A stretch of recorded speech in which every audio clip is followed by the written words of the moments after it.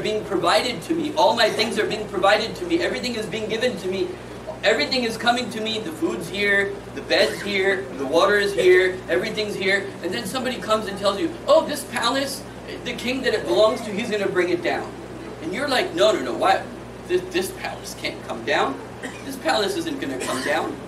And so this is kind of like how one of the great scholars, Sayyid Nusri rahmatullah alayhi, he describes kind of like the situation that we're in.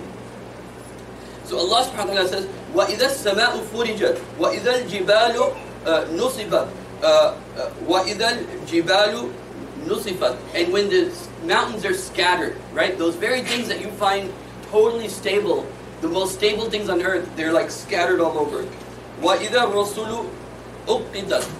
And when the messengers, they are brought to their appointed times, meaning the prophets are brought forth in front of Allah to give witness that what was their response of the people, because this is the issue that's being discussed.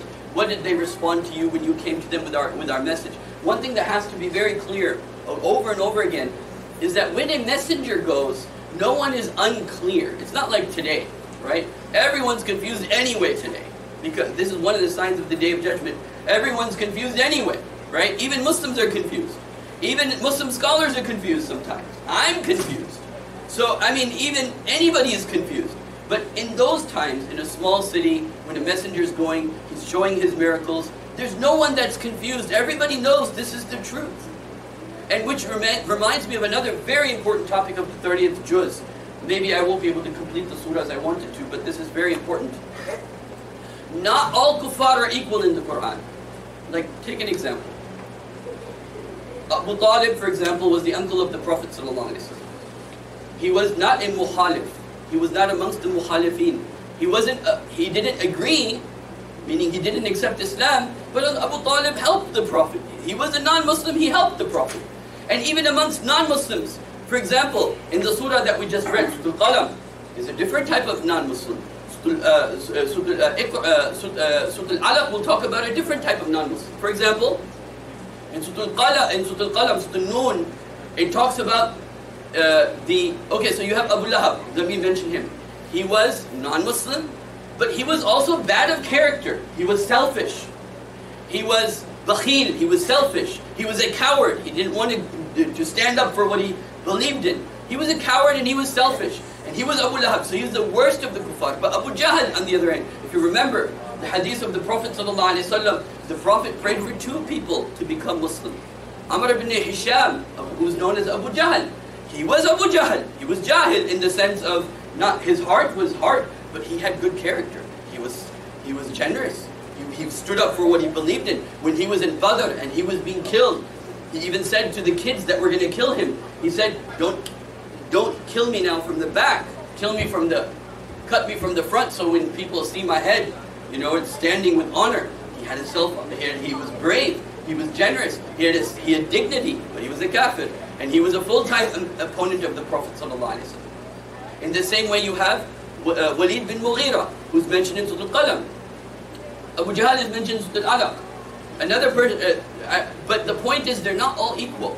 And Walid was one of those people that was going between you know how we have munafiqs in the Muslims, right? Who are the munafiq in the Muslims? He goes to the Muslims and says, you know, let's just have peace. We don't have to stand up for what we really believe in. He's trying to compromise, okay? The same way you have the munafiqeen amongst the kuffar. And one of the best examples of a munafiq amongst the kuffar was Walid bin Mughira. He listened to the Quran and he knew this is not human, this is not man-made. This is definitely far superior than any human being coming up with this. So he wanted to compromise, right? And there's many ahadith on this issue. So he is mentioned in Surah Al-Qalam. Oh Muhammad sallallahu alaihi wasallam, they want you to come. This is referring to Walid bin Mughira. He was also very rich. He owned land in Mecca. He owned land in Ta'if.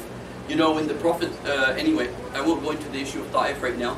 But the point is that not all non-Muslims are the same. Okay, even according to the Quran, Abu Jahl had a different role. Abu Lahab had a different role. Walid bin Mughira had a different role. Other people had a different role. Okay? So not everyone's responding the same way, and even those that are responding positively a little bit, like Mughira, are not necessarily responding for the right reasons. Okay? So Allah subhanahu wa ta'ala says, لِأَيِّ يَوْمٍ أُجِّلَتْ, for what day are they in a hurry? You know, or what day has been deferred for them? Then Allah subhanahu wa ta'ala says, لِيَوْمِ الْفَصْلِ. Now, لِيَوْمِ الْفَصْلِ is the connecting ayah between this surah and Surah Naba, because these are twin surahs. Surah Mursalaat and Surah Naba are twin surahs. They complete together one topic. Again, I'll try to go into that when it comes. لِأَيِّ يَوْمٍ أُجِّلَتْ لِيَوْمٍ فَصْلٍ. Fasl means to sort out, something decisive that sorts the right from the wrong, this way from that way, sorting out, filtering out. لِيَوْمٍ الْفَصْلِ. Al-Fasl also means to be extremely serious, opposite of hazl, which means to joke around. وَمَا أَدْرَاكَ مَا يَوْمُ الْفَصْلِ. And what will tell you what is that day of sorting, right? You're in this castle, you're enjoying it, and one day the construction is going to come down and you're not bothered by it. You're just lost in your own life, is one type of people. Another type of people, they've convinced themselves that, oh, this castle, it's there by mistake, right? It's just there. And other people have convinced them of other things. But everyone's benefiting from the benefits of being in that castle. The food's coming, the water is coming, all your provisions are coming, your bed is there, your lighting is there, your electricity is there, and you have all these series of... And you're not wondering who made this castle? Why is this castle here in the first place? So this is what Allah subhanahu wa ta'ala is trying to poke at us and say, look, you need to think about this. Why are you here? Why are you even here? Allah says, then, وَمَا أَدْرَاكَ مَا يَوْمُ الْفَصْلِ. This style, وَمَا أَدْرَاكَ, you can't even if you know, you can't know. Even if you realize, because of course, we all know La ilaha illallah, for example, right? We all know La ilaha illallah, but who realizes La ilaha illallah? And the one who realizes La ilaha illallah doesn't even realize La ilaha illallah because it's such a significant thing. It's like, I know the North Pole exists, but I've never seen it. Well, maybe somebody who's been there realizes it, but there can be but then there's somebody who actually knows every single city in the North Pole, right? He knows every single city. He really knows the North Pole, right? So it's like the same way. What experience can you have? What can help you understand that this is serious business? This construction of this palace is coming down. It's coming down anytime, and it's going to be faster than you think, right? So Allah says, وَيْلٌ لِلْمُكَذِّبِينَ. Now this is the point. This is the main theme of the surah. Woe, destruction upon those who deny the truth. Destruction upon those who can't accept the truth. Why? Because truth is something that's part of what you can say your inner heart. It's part of what is a priori. If you can't accept the truth, then there's something wrong with your fitrah, something wrong with your nature. It's something wrong with the way you are receiving, especially if it's made clear. One thing is somebody has a bias. One thing is somebody has a strong opinion. One thing is somebody has misinformation. I'm not talking about that. But if actually somebody is clear, yes, this is the truth, and he's still not accepting, then there is something that is becoming corrupted within a person. وَيْلٌ يَوْمَئِذٍ لِلْمُكَذِّبِينَ. And it seems from the ayat, when you read these ayat, these verses of the Quran, that by this time, by the time of this revelation, that everybody in Makkah, especially the elite, and the mala'a of the elite of Makkah, they were clear pretty much that this is the truth, but they're stuck, they don't want to accept it. You know, for example, I was talking about Abu Jahl, right? He had good character, and he was asked, why don't you accept Islam? Do you think, somebody asked Abu Jahl, do you think Muhammad is lying, sallallahu alayhi wa sallam? No, I don't think he's lying. Then why don't you accept his message? Well, you know, our tribe and his tribe, we've been in competition, and they were generous, and we were more generous, and they did this, and we did this, and we've been neck to neck with them this whole time. Now if I accept Muhammad sallallahu alayhi wa sallam as the messenger of Allah, I will have to, you know, me and my tribe, we're going to surrender to his tribe. So this was and he was upfront about it. So anyway, وَيْلٌ يَوْمَئِذٍ لِلْمُكَذِّبِينَ أَلَمْ نُحْلِكَ الْأَوَّلِينَ. Did we not destroy the people before? ثُمَّ نُتْبِعُهُمُ الْآخِرِينَ. And then we followed them by another group of people. So people get, and if you read in history, just a very interesting thing to look up on Google, how many civilizations just die? Just die. We don't know why they died. The Mayan civilization, gone. Poof. We don't even know why. Civilizations come and then they're gone. So many civilizations. Anyway, please come forward.